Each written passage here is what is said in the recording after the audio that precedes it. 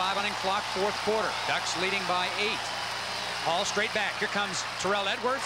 The pass is complete to Van Morris. Fumble recovered by Eric Castle. And the Ducks have the football at the Texas Tech 35. Well, that makes up for the interception that was taken away from him before. But Eric Castle, what a great free safety supposed to be around the ball in a critical situation. I tell you what, there are a lot of very good safeties in the Pac-10 conference, but number 12 is as good as they come.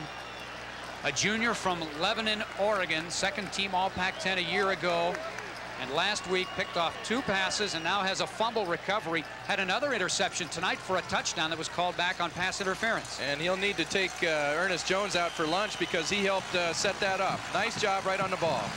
I think that's a fumble recovery. It might be an